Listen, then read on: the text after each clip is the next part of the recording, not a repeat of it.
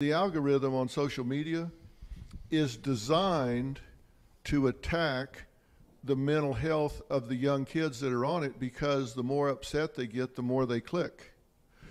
I mean, that's a fact. I mean, the internal documents from the major companies has revealed that they know that it makes them anxious, and the more anxious they are, the more they click. You can show them a box of puppies, and they go, oh, that's cute, and they click for a little bit.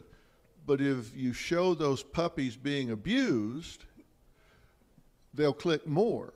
Yeah. That makes them anxious. It makes them upset. But you can open an account with a young girl's name, and within 3 minutes, she's getting toxic content pumped her way.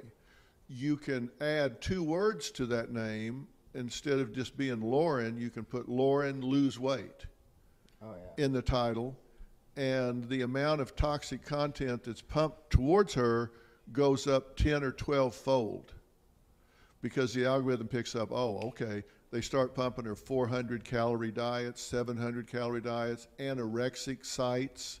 Ozempic. Starts pumping all of this stuff into her account, which feeds her anxiety, makes her sick, and because she keeps clicking more, and they know it makes her unhealthy, but she clicks more, so it's like, well, we're going to make her unhealthy, we'll make more money. Do you think it's going to get better? So the No algorithm chance. just I mean, keeps going. what's the solution to that then? Because let's ask people aren't this. going to stop. What do you People aren't think- going to stop using social What do you media. think is the though. appropriate age that a kid should really be on social media?